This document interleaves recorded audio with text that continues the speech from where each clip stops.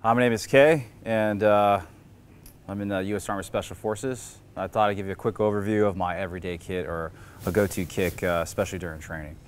So I'll go ahead and start with my helmet, just kind of things I like to run. So standard ops core, standard issue, nothing too crazy. This is the newest model, the SF Fast. We'll kind of start from the top. So obviously we have PVS 31s that we run. It's issued for us with the Wilcox mount. And then going into the headsets, the ops core Castle comms are probably standard issue for us, so pretty much all of us are rocking this. I'd like to mention though, I like to have a lot of retention for my battery pack for my 31s. And then I also have an extension cable for a thermal clip-on, which I like to use here and there. And then obviously an IR light in case we use an IR light for something. Not too much on the helmet. I like to put too much stuff on. I like to make sure everything's pretty tight inside, not a lot of movement. I don't want any movement in my helmet actually. And then kind of have a weighted balance. Kind of helps out a little bit. Not too much to it, not a lot of crazy stuff. One thing I do not have on here is I usually have a light in case I need it for later or need to look at stuff. Next thing to move on to is my body armor. So kind of go through like an everyday kind of fun. I like to keep it simple, not a lot of crazy stuff going on. So right here I have the Spiritus kit, and we'll work our way down. I usually keep my ATAC mount up with my phone. I don't use my ATAC too much, but when I do, it's pretty little high, but not a big deal. Some guys like to run it a little bit down low. I just like to run it here. Obviously we have our PPT that goes to the Castle comms, and I like to route 2 wires, which I think is great on the Spiritus kit because it's got a lot of wire management. I run a Disco 32 reroute for just a smaller antenna, and if I need a bigger antenna, I'll usually attach that as well.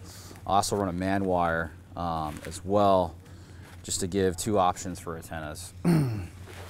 Coming down, running the Mark V from Spiritus, just 3 mags up front, nothing crazy. I don't like too much space coming out, especially in and around vehicles. It's hard for me to get in and out, so not a big deal. Right in front of the Mark V, I just have a zip-on pouch that my Charlie made for us. It's pretty cool. He's really good at sewing. And then he made us a little shotgun retainer placard just from at his house. That's pretty cool. So I usually put my phone in here. 4 shotgun rounds if I'm going to run a shotgun on my right side for breaching. And then to be honest with you, this pouch I usually put my phone in here all the time. That's not my ATAC. Or I keep rubber bands, etc. Working our way down, just running a Spiritus pouch. I usually keep tools, etc. inside of this pouch. Or other rubber bands, stuff I would use for breaching. Open up to the cummerbund. So I'll switch between the tubes, or I'll switch between the elastic cummerbund. If I want a lot of tension and not a lot of movement in my kit, I want to move to my elastic cummerbund because that keeps my kit on my body pretty well. Then I run just one of the wing expanders for my 152 radio. Connects pretty good. And then when I use the elastic cummerbunds and it's going around my waist, it keeps that radio in pretty well, so it's not too bad. Working to the rear, like I said, keeping it simple. Just running a general purpose pouch for the guys in the back, and some flashbang pouches to keep some flashbangs. General purpose, usually maybe some extra breaching stuff, etc., or pending whatever mission we're doing, whatever the loadout plan they come up with, they need a little bit extra of. I have multiple backs that I use. If I'm going to be doing some heavy breaching, then I'll wear a different panel where I can carry other things. It's just a baseline, streamline, nice and skinny. Like I said earlier, going in and out of vehicles, you don't want too much front and back, so this minimizes everything and I still fit in the vehicle and not have any problems. It's pretty much on the kit. Nothing crazy, just like to keep it simple. I like to know where everything's at. Biggest thing, right side, I'm right-handed, so I shoot pistol. I like to keep it completely clean, so I just have that fast transition to my pistol. I have nothing in the way, or I got to make any movements that may slow my speed on that pistol draw. So working over to our rifle, I'll just kind of cover my rifle real fast. Same thing, I like to keep it simple. Not a lot of crazy stuff going on this rifle. So we'll work away from the front to the back. So we have suppressors, you know, Depending on what's going on, I run a suppressor. In a house, I'm running a suppressor. On a bear, running a suppressor. Just because of the TBI issues that's been coming out lately. As you can see, the laser, PVS, sorry, the LA23. Some guys like to use a hot button, etc. I just use my thumb right on the button. I feel it right there, especially on a shorty barrels. It's a 10.5 inch. So I just use that thumb to push that button. And then on the bottom right side for my Surefire light, I just use my 2 fingers right here off of my front mount to engage my light. So real easy. I'm not running a dual because sometimes I get confused on the front and back, which is the laser, which is the light. These are easy identifiable. And if I want to stay off that light, I'll just move those fingers off or switch my light to off. I've just got a quick pop-up front sight right here. It's a quick, just in case something goes wrong with my red dot, just pop that up in the rear sight. Just running a high-rise mount and then running just an easy red dot, nothing crazy. I like the high-rise mount, especially during CQB types of stuff. With my PVS 31s on this high-rise mount, I can literally see like it is in the daytime. I'm not bringing my head super down into my gun with my goggles just to see what's going on in the target. I just bring it up to my head and pull the trigger if I have a target. Pretty standard issue. We all have Geisley charging handles and then a Geisley trigger. And then I like to keep a little bit of a cheek well. So right here on the buttstock, just running the Magpul. I don't like to run the standard one just because I like to get my cheek at the same place every single time, and I feel like this little kind of V cutout right here just gives me exactly what I need. Coming on the grip, I run an Egro grip because it's got a little push out to the finger.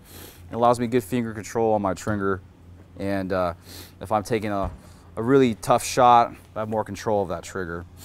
As for a sling, I used to run VTAC. The only problem I had is they would have this extra excess of the sling outside and always get in the way. So having no excess, pushing it out just made things a lot simpler, a lot easier. And then as you can see, I just attached them with 2 key rings. And then I like to keep it a little bit closer just so I can maneuver that gun quickly. I don't like to keep this far out because it gets away with my hands when I'm trying to go to my workspace or do certain things. So now we'll go ahead and work our way to my belt. Nothing super crazy on my belt. So I'm running a sub-second belt. Actually went to the Q course with this guy. He's a good friend. So this belt works really good. I got one of his original belts, and then now he's definitely upgraded his belt. I like it a lot. So just working our way from the left to the right. All right, so first we'll start off with the Cobra buckle. I like the Cobra buckle. It's real easy, real simple. Plugs in, let's go. And then I got the inner Velcro. And then I wear the inner belt, so I got a good contact and not a lot of movement in my belt. Do got a quick helo lantern, just a quick release. In case we're going on a helo, I can quickly hook up to the helo, not worry about anything. A little glove retention holder, it's pretty cool. Carry my gloves. I don't always wear my gloves at all times, so it's good to keep them close. I run my pistol at a 40, a little bit different than some people. It's just what I like. I get a lot of speed, and I kind of put this one magazine backwards. And then for my secondary pistol, just kind of up and down, going for that second. As for my rifle, I run a Gista from Spiritus with my PMag. I think it's awesome because 1, I got pretty good retention on my magazine, and then 2, I can keep extra stuff here, just like chem lights or whatever I need for that day. Normally I hang my chem lights on my belt, but sometimes I just put them in this pouch. Keeps it simple every single time. The most important thing out of a belt is the dump pouch. Easy, it kind of folds up. I think this is an issued one, can't remember, but it's pretty good. Over here I'm running just a small Wild Tactical med pouch. I've stuffed pretty much the minimum the Delta lets me all into one pouch. Then I'll carry some more inside of my front pouch on my kit. Working away, I made a little like homemade magnet for my shotgun if I'm gonna wear a shotgun. This magnet is super strong. I think I got it from Home Depot, and it actually works pretty well. Usually I just keep that mag that I'm gonna load in my pistol right there if I'm not running a shotgun. That way I can just quickly load in my pistol and move from there. Right behind my Safariland holster, I just got the Sock P knife. Nothing crazy. Sock P knife allows you to use a knife and hold your gun at the same time. It takes a lot of practice, but also can just use it as a regular knife. I didn't want too big of a knife on my belt, just something I can get to quickly on my right hand side and use it if I needed to. Work my way to the end of the pistol belt, just a Fireland holster. I'm either running a Glock or an M17, but I like the M17 a lot, so I've kind of been running that a lot lately. And so we'll kind of talk about what I'm doing on my M17. Nothing crazy. So I took the M17, just added a few things to it just to make it better to what I liked. Originally the M17 came to us, I didn't like it at all. I saw a buddy running a Legion one day at just a regular range, and I was like, oh, that's kind of cool. So I kind of tried to mimic that on my M17. So only changes I made on my M17 is I added a red dot, Surefire 300 with the ER adaptation, obviously, a different grip module, and then just a flare magazine well. And then inside of my magazine well, I added a magnesium bar just to give it a little bit more balance on the weight. So nothing crazy. It's a good pistol, it's a good time. Yeah, thanks for watching.